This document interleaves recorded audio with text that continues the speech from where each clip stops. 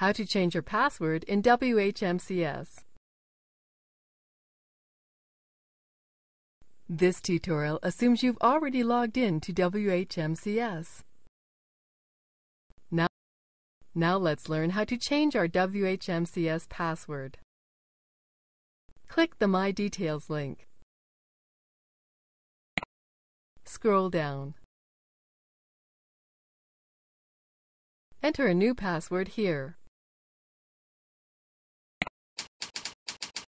Re-enter your new password here.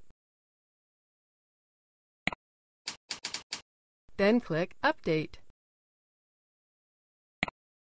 That's it! Our password has been changed. Remember that you should change your password often for security reasons. Click the Client Area link.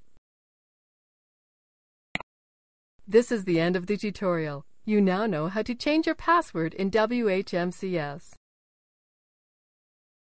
Thank you for watching our tutorial. Be sure to let us know if you have any questions.